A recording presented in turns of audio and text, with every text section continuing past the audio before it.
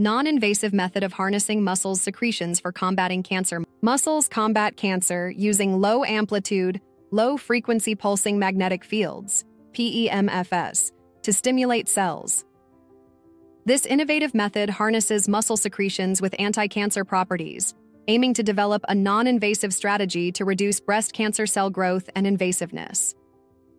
Research at the National University of Singapore, led by Professor Franco Obregon and Dr. Tai, revealed that 10-minute low-energy PEMF exposure prompts muscle cells to release an anti-cancer secretome. HTRA1 plays a crucial role in these effects. Conditioned media from PEMF-exposed cells reduced proliferation and invasion of breast cancer lines, MCF7 and MDA-MB231, and decreased tumor size and blood vessel formation in chicken egg models, effectively targeting cancer growth. The study reveals increased secretome potency after repeated PEMF exposure.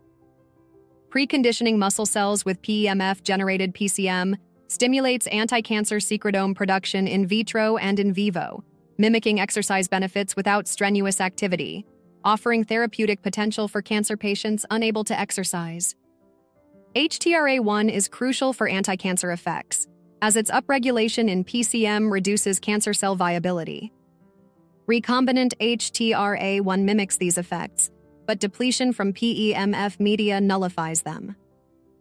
Mice studies showed that exercise or magnetic stimulation elevated HTRA1, inhibiting breast cancer growth and invasion compared to controls.